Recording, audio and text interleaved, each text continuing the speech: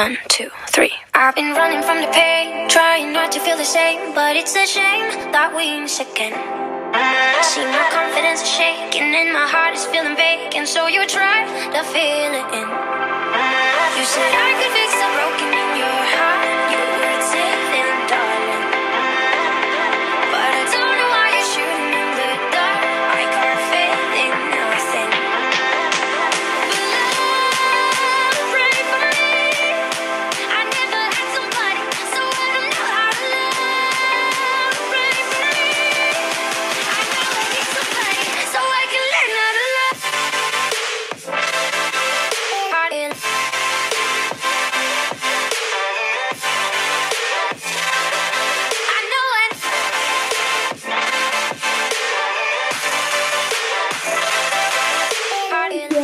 And welcome back to my channel. So, today's video, I was humming and ahhing. Shouldn't I do it? And I thought I should. Like, I set up YouTube for a reason, and I'm trying to become an influencer. So I thought, let's give it a go. Today's video is, I thought I'd open up to you guys about, like, my mental health. And yeah, I don't really like talking about it, like, not a lot of people know how, like, I've got some, like, mental health problems. So, yeah, here we go. Time to get it out there. Talk about, like, what's it called? The ITV advert, but and get talking. So, I thought I'd get talking to YouTube, so yeah. Sorry, I'm acting a bit weird, but I don't know if I should do it or not, but I thought, why not do it? So yeah, let's get straight into it then. I forgot to say I'm filming this video on the same day as my previous one, so that's why I'm wearing the same outfit. So yeah, let's get into it. So, I was quite young when it all started. I think I was about 5. I didn't want to leave the house because I can't remember why, but I just wanted to stay in my house. If my mum tried to get me out of the house, I'd kick her, I'd punch her, I'd bite her. I just didn't want to leave the house. So, at the age of 6, we found out, well, she found out about chicken sheds, and it's the all-inclusive fear, and yeah, so she thought, why not take me there? So I went there. Still, I didn't want to be there. She dragged me in there. I was kicking her, punching her. I even punched a lady who works there. And now, to this day, I'm embarrassed of what I did. But luckily, she's still there, and like, we get on really well now. Like, if it wasn't for this lady, I think she was the one that got me out of my state of mind. like, she got me basically to where I am. Nothing else. I just realised that. If it wasn't for her, God knows where I'd been now. I wouldn't be here telling you that for sure. Wouldn't be filming myself. God knows if I'd be alive. Yeah, so I got better, like, till the age of, I think I was better till the age of 15. Obviously, I've been in counselling my whole life. Like, I'm still seeing camps to this day. I started it when I was, like, when I first got my mental issues, when I didn't want to leave the house. I saw a psychologist, I think she was, when I was little, and then I saw another one, and then I saw a counsellor at school, and now I'm under camps. So, I think up to the age of 15, I was alright. Like, I had a few attempts to commit suicide. I think I had one when I was 5. I tried to put a carrier bag over my head, clever me, because I didn't realise there were holes in it. So when I was 5, I did that.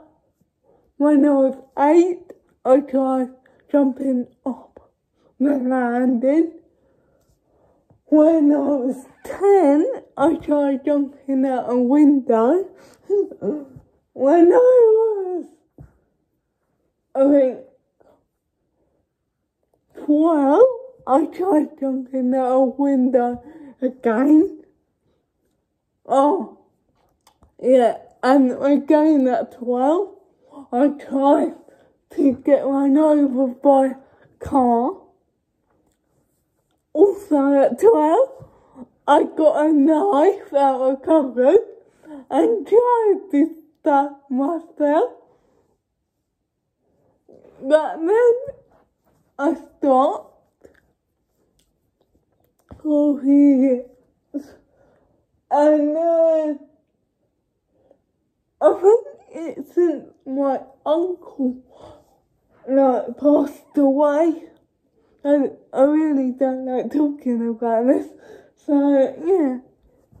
Since he's no longer with us. Shut up. Fuck. Shut up. So, yeah. So, he's gone. I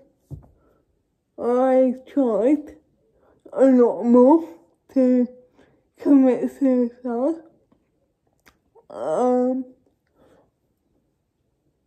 Like this year, at the beginning of this year, I didn't go to college. I was in such a bad state of mind. I didn't get out of bed. If I got out of bed, I tried to kill myself. There was this one day this year where my mum literally, she wasn't allowed to leave me on my own. She called 999 and she said my daughter's having suicidal thoughts, and they were like, we're gonna send the ambulance, but obviously that's part of why I want to kill myself. It's part of the hospital's fault. So I said to her, if you call an ambulance, I will kill myself, because they'll take me to the hospital I was born at. and that's why I want to commit suicide, because of my self-worth. So eventually I calmed down. I didn't eat anything that day because legally I thought I could starve myself. My toes are really blue. I don't know why I just said that. So that happened. I got put on some meds about 5 months ago, which helped, but I was on a really small dose, so eventually it didn't do much, and then I got bad again. One day I was really bad. I didn't go into college that morning, but I've had worse days where I didn't go in at all.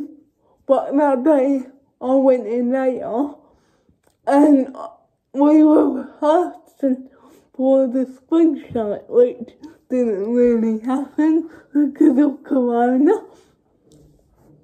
So we were rehearsing for that, and my director, who directed my monologue, she knows me really well. She could tell I wasn't that great that day, so she sat with me because I think I was punching myself or something. So they got her to sit with me, so we chatted for a bit, and then I joined in, and then I felt better. So, yeah, that was that day. So yeah, I think that's it with it. That's all my mental health issues in a nutshell. Apparently, but I'm not sure on this one. At the age between 13 and 14, or 12 and 14, I started having seizures. And they weren't epileptic, but I got told they're psychological. But I don't think they were psychological, because I saw someone else have the exact same seizure, and it's something completely different related. So yeah, we still don't know what caused my seizures to happen, but yeah, that's my seizures, and I do have panic attacks, which I had a minor one before I filmed this, because obviously what I'm talking about is panic attack thing, so yeah. And my leg's been shaking the whole way through this video, so yeah, I'm gonna shut the fuck up now. Yeah. Hope this video helped you in some way, like if you're going through like the same as I went through and still going through, or if you know someone who's going through this, I hope it helped you get an idea about what it can be like living like that. Or if you don't know anyone or you don't have it, then I hope I let you in to, I'm not just all smiles and the girl you see on camera, I'm not always like that, but at the minute I try to be like happy, but sometimes it's hard to be happy with cerebral palsy. I get very annoyed with myself quite often, but yeah, as I said, I hope it helped you out with stuff when we're talking about stuff, and yeah, hope you give it a big thumbs up to show some support, like on mental health, and hit that big red subscribe button to get and hit that bell to get notified for when I post a new video. See, after that talk, I can't get my words out now because I'm like, oh crap. So yeah, please subscribe after that talk, and please give it a thumbs up to show support for mental health, and yeah, see you soon, and hopefully my next video will be a bit more cheerful. So yeah, bye.